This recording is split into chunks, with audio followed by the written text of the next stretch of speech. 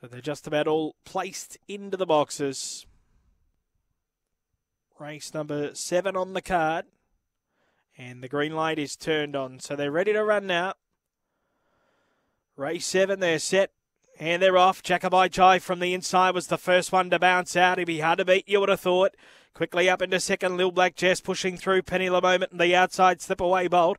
They're followed then by Seabay, Yeppy out and out the back is Babs Jacket and last Mr. Perfect. But Jacobite Jai quickly put them away around the home turn. Opened up about 8 lengths. Slip away bolt ran to second. But Jacobite Jai all too good. Won very easily.